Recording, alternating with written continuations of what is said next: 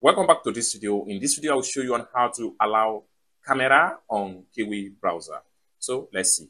But before we dive into the tutorial, if you find this tutorial useful and you are foreign into this channel, remember to click on that subscribe, turn on the notification bell for more useful tutorials like this. But with that being said, let's get started. The very first thing you need to do is to open up your Kiwi Browser. So I'm going to click on here to open my Kiwi Browser. After you open up your Kiwi Browser, next thing you need to do is to simply click on these three dots from the top. It takes you right here. Next thing you need to do is to simply click on settings. It takes you right here. Next thing you need to do is to simply scroll down all the way down and go to site settings. It takes you right here. Next thing you need to do is to simply click on camera.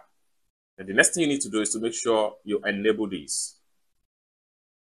And the next thing you need to do is to simply exit from the browser. Then you have to head over to your phone settings.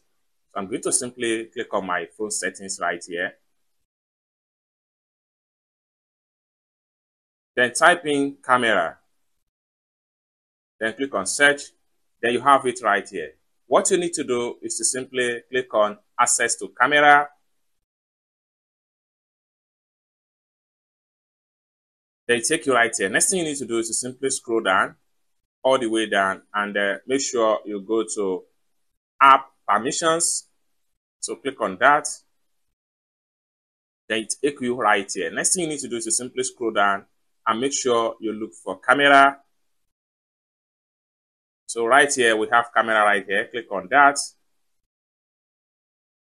Then right here you have to simply scroll down and make sure you look for Kiwi Browser. Kiwi Browser. So you have to keep on search. So here we go, Kiwi Browser right here. So simply click on that. Then allow only while using the app, ask every time. So you can simply switch to allow only while using the app. And it's as simple as that. So basically, this is how to simply allow camera on Kiwi Browser. I hope you really got value for this video. If you find this video useful, give this video a big like, and also remember to subscribe to the channel for more useful tutorials like this. Thank you so much for watching, and I hope to see you in my next video. Bye for now.